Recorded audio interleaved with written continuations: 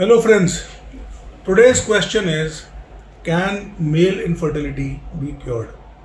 Is it possible to cure male infertility? I am not talking about IVF, I am not talking about assisted reproduction, I am not talking about surgeries like micro-TISA or any of those processes in which we have to do something as additional for you to have a child.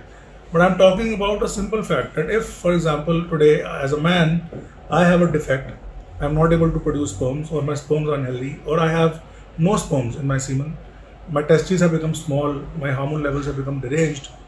Is it a possibility, a real possibility, that modern science, that allopathy or the advanced allopathic system of medicine can give me an option to father my own child naturally? The word is natural, the word is me having sex with my wife and we have a child like normal couples do.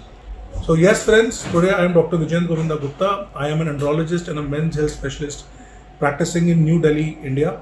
And let me assure you that modern science, modern scientific principles are progressing at a rapid pace. And today we have many newer drugs, a lot of research going in by which we can help men achieve a natural pregnancy, get back their sperms in the semen, increase their testicular size, and even correct their hormonal profile and have children if properly investigated and if proper treatment is given.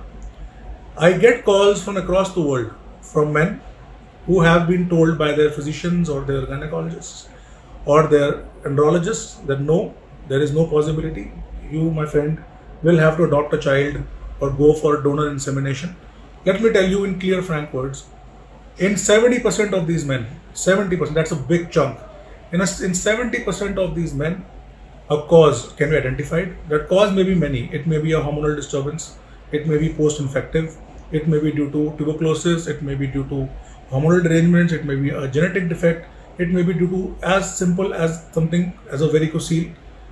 Causes can be identified, and if those causes are identified and those causes are corrected and those causes are given proper treatment, these men show natural sperms in their seminal ejaculate.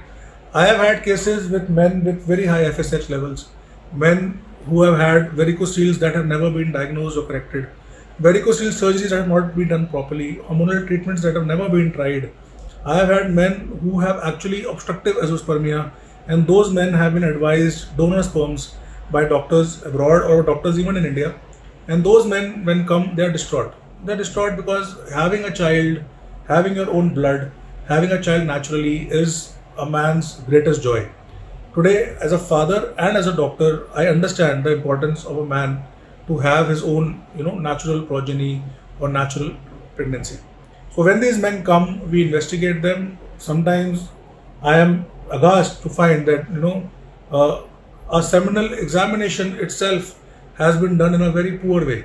And what ends up is that a man who could have or can father his own child is stuck with a diagnosis of incurable male infertility, and then they have already had one child with donor, and then because they have seen my video or they have heard about the newer treatments, they come over and they get treatment. So I am Dr. Vijayant Govinda Gupta. I am an andrologist in New Delhi, as I told you earlier, and today we will discuss 3 or 4 different scenarios and how good results can be obtained in these men, and how with proper treatment these men also can father their own children. So the number one scenario that we see is high FSH, elevated FSH. So FSH is basically a hormone that the brain produces. I am simplifying things just for understanding of my common patients. FSH is a hormone that the brain produces. This FSH goes to the testes and asks the testes to produce sperms. If the testes are not functioning, if the testes are not producing sperms, they give a signal back and the brain keeps on increasing the FSH levels. So a high FSH level basically indicates that the testes is not functioning well, that the testes are not producing sperms in good quantity. Whenever a clinician sees a high FSH, he will always recommend, no, you need to go for an IVF, no, you need to go for a micro-TISA. And when you do a micro-TISA in high FSH, usually the result is poor. The sperms are not found, or the sperms are not of good quality, and an entire medical industry has been built on operating patients without results. But let me tell you, there are treatments, there are medications that can be used to optimize FSH levels, decrease FSH levels, and these FSH levels are not going to be decreased. So it's not like we are decreasing the FSH. We are basically forcing the testes to produce better sperms, and when these testes produce better sperms, the FSH level automatically declines, and as the FSH level declines, it has many benefits. Some patients may end up with sperms in their semen, some patients may end up with some sperms in their semen, some patients may end up with sperms in their testes. There are patients who have failed TISA, who have failed IVF, who, when these medications are given to, their FSH levels improve, testicular size improves, and they, on the next step, we can harvest better quality sperms from them. The medications are not a secret. These medications are not a secret. It is not as if there are certain secret that only I know. These medications have been used and published in studies across the world. Medications like clomiphene, letrozole, anastrozole, tamoxifen, HCG, HMG, recombinant FSH, testosterone injections. All of these, when used in the right combination, along with the right dosage and along with the right monitoring, can give wonderful results in men who are suffering from elevated FSH and infertility. Scenario 2, varicoceles.